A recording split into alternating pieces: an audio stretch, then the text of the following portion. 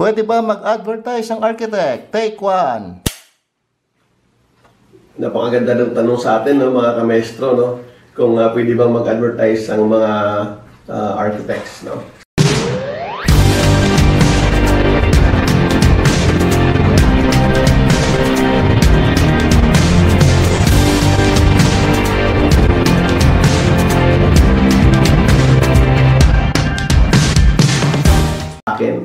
Ang tanong sa akin ay pwede bang mag-advertise ang isang architect, no? Kasi maraming lumalabas, no, na may mga nag-advertise. So, ano ba ang sinasabi ng ating Code of Ethics pagdating sa advertisement ng isang arkitekto? Sa ating Section 3.5 ng ating 2006 Code of Ethics, malinaw doon na sinasabi that an architect shall not solicit nor permit to solicit in his or her name advertisement or other support towards the cost of any publication presenting his or her work. So the first sentence of that Section 3.5 refers to the solicitation of an architect's advertisement to support, no, sa pag-present ng kanyang mga works. For example, humingi siya ng solicitations para i-promote ang kanyang work. For example, sa magazines, sa TV, no? So, ipinagbabawal yan ng ating Code of Ethics, no? And yung second sentence ng Section 3.5, ito yung medyo critical, no? Kasi ito yung controversial sa ngayon, no? Itong sinasabi that the architect shall refrain from taking part in paid advertisement, endorsing any materials of construction or building equipment. Okay? So malinaw, mga kamaestro, on the second sentence ng Section 3.5 ng Code of Ethics, that an architect is not allowed to advertise construction materials. Magtataka tayo, bakit ba hindi pwede mag-advertise ang isang arkitekto ng construction materials, no? Nung nakaraan lang, may nagtanong sa aking page, no? Doon sa page ko na Maestro's House of Lectures. Tinanong din sa akin ito, at ang tanong doon ay, Maestro, sabi nila, paano ba itong mga vloggers, no, na architects who are endorsing construction materials in their videos? Though, wala naman naka-indicate na paid promotion, but obvious naman na ini-endorse nila since nasa description ng video ang brand. And sponsored ads pa nila, no? So, are they liable to the Code of Ethics? So, yun ang tanong. Okay. So, ang sagot natin dito is Section 3.5, second sentence. No? Malinaw naman na sinasabi ng Code of Ethics that an architect should refrain from taking part in paid advertisement endorsing any materials of construction or building equipment. Ang tanong dito ay paano masasabi that it is a paid advertisement. But of course, ang architect will not endorse, no? Sigurado yan.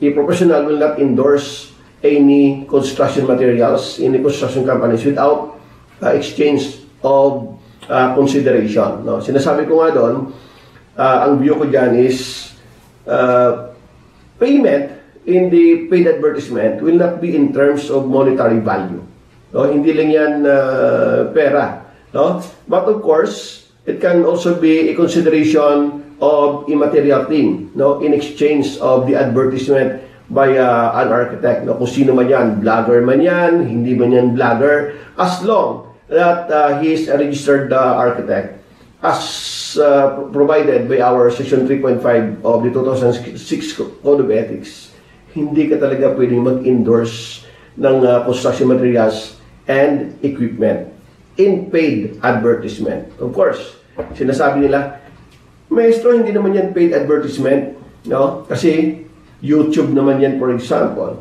or other social media platform. Of course, that is considered as paid advertisement. Bakit? may bayad naman sa YouTube, di ba? When the ads running, compensated yon, no? And at the same time, syempre kung malinaw dyan, kung talagang ini-introduce mo together with the name of the companies na talagang ini-emphasize mo talaga, no, as an advertisement, no? So talagang malinaw yon that it violates the provisions of our 2006 Code of Ethics. Ano ba ang main reason, no? Bakit ipinagbabawal ng ating Code of Ethics ang pag-advertise ng isang architect sa isang construction material? Malaki, no, ang epekto niyan sa ating profession, no? Because sometimes it lowers the dignity of the profession. But before I will answer that, no, kung ano talaga yung reason behind, marami rin nagtatanong, architect, paano yan? Si Architect Shamsi, no, nag-advertise din, no? Hindi ko lang alam kung anong depo, no? Pero nag-advertise din, sabi nila, no? And ang reason natin dyan is Architect Shamsi Sopso did not violate the Code of Ethics. Bakit? Hindi naman siya nag-advertise being an architect. Okay? Shamsi Sopso advertised that construction depot as a beauty queen. Incidental na pagiging architect niya doon. No? Kinuha talaga siya doon ng home depot na yon as an ambassadress, being a beauty queen and not being an architect. While yung mga kaibigan nating architects ay talagang nag-advertise being an architect and not any other, no? Ang for example sa YouTube, no? Kung nag-advertise ka doon ng construction materials, still you are using your talents, you are using your skills, no? You are using your knowledge of being an architect in endorsing construction materials and equipment. While kay Shamsi Sopso, ang pinipresent niya lang is yung construction depot lang, being an ambassadress or being a beauty queen, no? So yun ang pagkakaiba doon sa mga vlogger architects, no, or sa mga social media architects, and compare doon sa kay Architect Shamsi Sopso.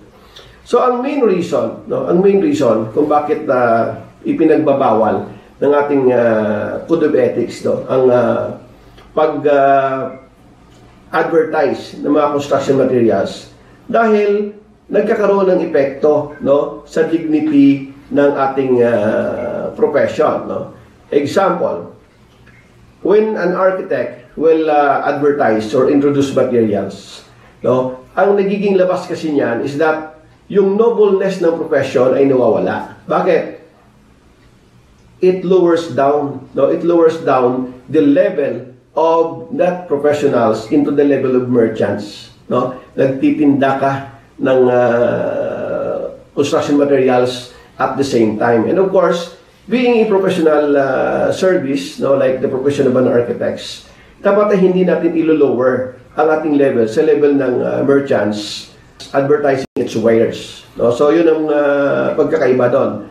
Kaya ipinagbabawal sa ating Code of Ethics, no? So as to this case, of those architects, for example, yung mga vloggers sa social media, no, these are not incidental, no, of being a vlogger, since the primary credential for those are of being an architect, and therefore the skills, no, sinasabi ko, the skills, as well as the knowledge, the manner of soliciting clients in behalf of those suppliers were derived because they are holding such noble title, architect. And therefore, to avoid or to be avoided, to have it lowered down, no, to a level of merchants.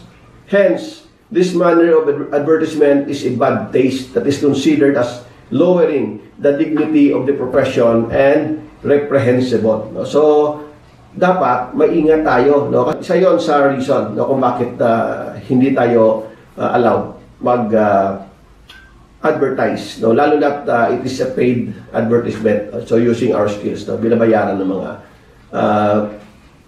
suppliers. Okay, so malinaw sa ating Code of Ethics, no, that architects is not allowed, no. Sinasabi na kung hindi naman ako architect, vlogger pa rin ako, pwede naman ako mag-advertise, di wala tayong problema doon, no? Kasi kung vlogger ka, hindi ka naman arkitekto, wala kang violation sa Code of Ethics dahil hindi ka na parte ng profession ng architecture. So wala tayong problema doon.